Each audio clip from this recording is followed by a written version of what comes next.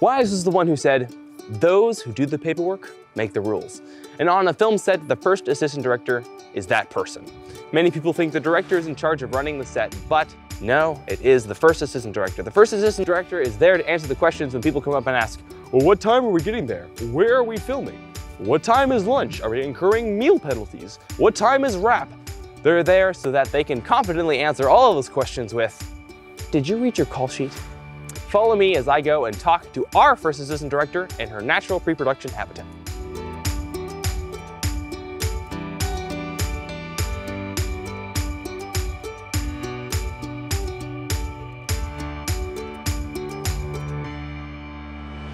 Rebekah, if you could introduce yourself and tell us about your job. My name is Rebekah Stought. I am the first assistant director for Treasure Lies. I've been working on film since I was 19 years old. Just got hooked and have been doing it ever since. I primarily do AD work, but I'm also producing and directing a documentary right now. Cool. So tell us about what the first assistant director does on set. So on set, the first AD typically is the one who is going to run the set. So my voice is the one that you'll hear a lot all throughout the day, telling everyone where they need to go, what they need to do. I'm always watching the clock because one of my responsibilities is to make sure that we make our day. Every single day we get every shot that we need, every scene is done as efficiently and safely as possible. So as the first AD, how do you prepare for your job on set in pre-production? Pre-production is a huge, huge part, and it's one of the easiest places to sort of cut corners because you can get so excited about the production phase of things. But I really, really value pre-pro.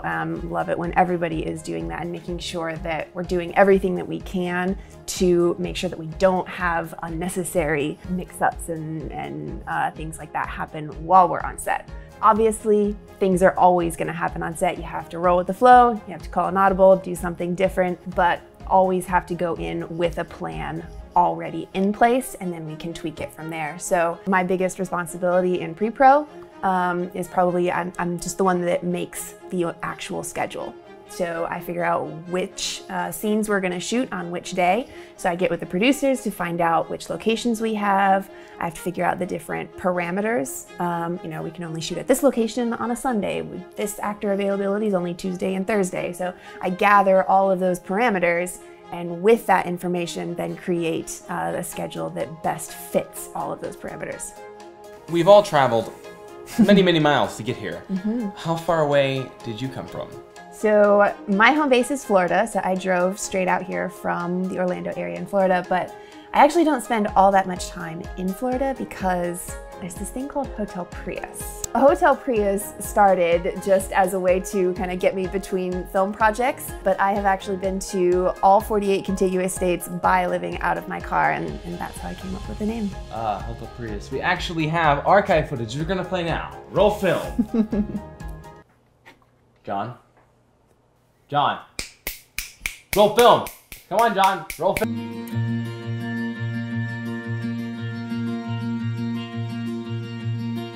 But I never get cold when it's you at home. This is Hotel Prius. This car's taken me to all 48 contiguous states. We've seen a lot together. We've been through a lot. Indeed. Show us the features. All right, well, first and most important is the bed. Got nice padding and everything. Have all of my cooking supplies here, little butane stove, 12-volt cooler, little closet, all my hanging clothes just right in there. It's about all you need. How many miles do you have on this? I have 188,000. She's just getting started. I am just getting started. There's not really words to describe just what it's like to sit in that driver's seat. The raw power that you have. Nothing sums up the American spirit like Hotel Prius does. So Rebekah, for those of our audience who are out there who have no idea what you do, could you share some of the magic with, some more of the magic with people? What, you mean not everybody aspires to be a first assistant director? Well, Indeed. It's job security, I suppose. I know. So when I am putting the schedule together, first what I have to do is I go through the entire script and I do a script breakdown.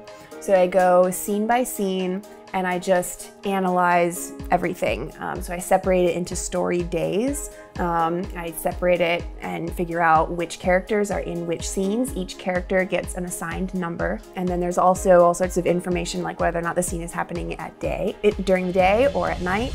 It's happening interior or exterior. All of this information gets broken down and categorized. And then I take that information and I can order the scenes on any given shoot day to make sure that we're doing it as best as possible. So we may be at one location all day long, but we're filming 8 different scenes that happen at that location. And we're not doing it in order most of the time. We are jumping all over the place. So what I want to make sure is that we're not inside and then outside and then upstairs and then downstairs and then over in this corner. I want to make sure that everything is consolidated as much as possible, and so everything is ordered so that everything just moves like clockwork.